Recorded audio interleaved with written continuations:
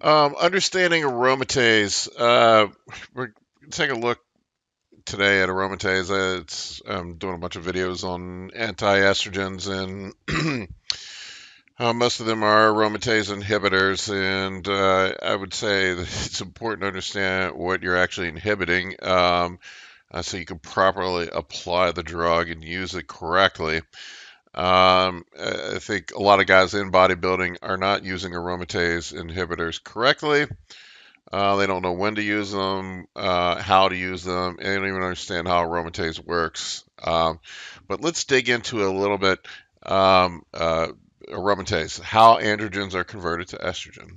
Oh, before I do that, please subscribe to my channel. I get a lot of people watching my videos, not a lot of people subscribing. I'd really appreciate it if you subscribed. My intention is to keep making these videos. But if there's a motivation to do so, I need people to subscribe. Um, Also, like the video, share with other people if you find the information helpful. And if you have anything else that you want me to make videos on, please let me know. Follow me on Instagram too, at Paul K. Barnett. I'll give you the heads up when the stuff's coming out. Okay, so aromatase. What is aromatase? It is a enzyme that is responsible for a key step in the biosynthesis of estrogens. In bodybuilding, you know, there's many hormones that there are anabolic androgenic steroids that we use that aromatize. Most notably, we have testosterone. Okay, um, and testosterone converts at roughly at 20%. Keep in mind that's an average. Um, it could be more, it could be less, depending on your genetics, body fat percentage, things like that. Um, it is responsible for the conversion of androgens into estrogen. That is the process called aromatization. You'll hear that mentioned in bodybuilding from time to time. Aromatase enzyme in the men is primarily found in adipose tissue. It's made other places in the brain, the gonads as well, but primarily in adipose tissue. So the fatter you are, the more aromatase you make, which means the more you're going to aromatize steroids that convert into estrogen. So consider that when making your choices of AASs to deploy. If you're 30% body fat, you probably don't want to be taking a bunch of testosterone.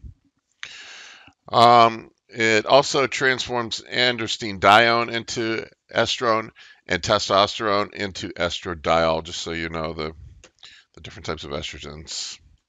Um, aromatase, though, so here's the thing. You don't want to completely crush your estrogen. Um, it's a fine balance you got to walk. Aromatase does play an importance in health. Aromatase and estrogen are neuroprotective. Um, and long-term aromatase inhibitor abuse can lead to things such as neuropathy and nerve damage. It can also lead to there's other things they protect too. Bone health. Some estrogen is necessary for bone health. You can end up having osteoporosis if you don't have enough estrogen. Also, excessive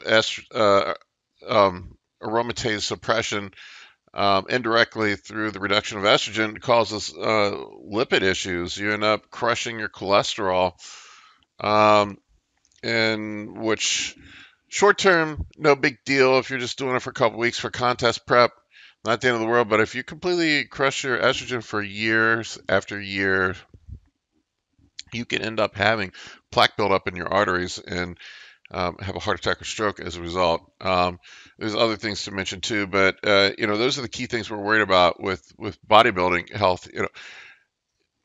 Neurological damage, brain damage, numbness in your hands, numbness in your feet, and ending up with osteoporosis long term, having a heart attack or stroke. Those are a big deal. Now, and it's not to say that it's super dangerous to do this, but you want to properly apply the drug. I think a lot of guys end up using aromatase inhibitors when they aren't necessary. Um, and that comes in from doing blood work. You do your blood work, find out where you're at, and find out if you truly need it. Also, if you're with symptoms, if you're not exhibiting symptoms of issues with estrogen, such as gynecomastia, which is the main thing we're concerned about in bodybuilding, especially in the off season. Who cares if you're bloated up some, but don't worry about crushing your estrogen. Um, there are diseases that cause issues with aromatase. There is excess aromatase syndrome, where some people just make too much aromatase. I wonder sometimes about myself if I don't have something similar. Although a lot of these guys that have that end up with stunted growth and full-blown breast tissue. But I had gyno as a teenager before I ever even used anything. I hadn't touched a thing, and I had gyno when I was a teenager. And anytime I get my estrogen checked, it is through the roof. I mean, there's been times it's been in the hundreds, without even being on anything. It's nuts. And probably explains my, I've had lots of issues with gynecomastia over the years, and I suspect other guys do too.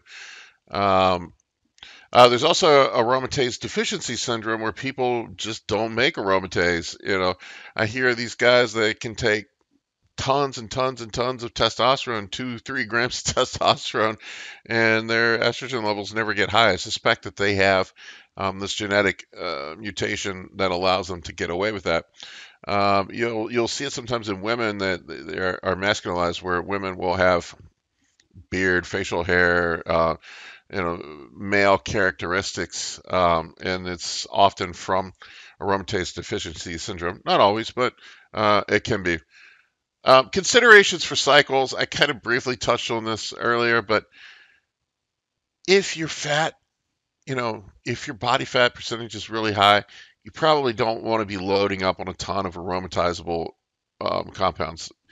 Don't be taking 2 grams of test a week. You're just going to end up converting most of it, or a large chunk of it, say a third of it, into estrogen. You're going to have a huge estrogen bomb, and then you have to use heavy amounts of aromatase inhibitors to counteract it, and those come with their own risks too. More drugs to counteract the drugs you're taking.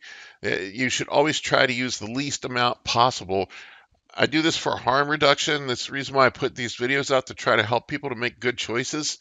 So always the guys take drug A and then need drug B to manage the side effects for that, and then need drug C to manage the side effects from that one. So it's just a cascade of bullshit that you get yourself into. So the least amount of drugs you can use are always the best. So if you know that you aromatize heavily, don't take a ton of aromatizing hormones. If you're high body fat, stick with the dry compounds, um, and use lower doses of test. You want some test in your system for sexual function, and just to get some of the masculinization benefits that men need from tests. But you don't have to take a ton. 150 milligrams, 200 milligrams per week should suffice at TRT levels, and then throw something on top of it like primobolan, something that doesn't aromatize.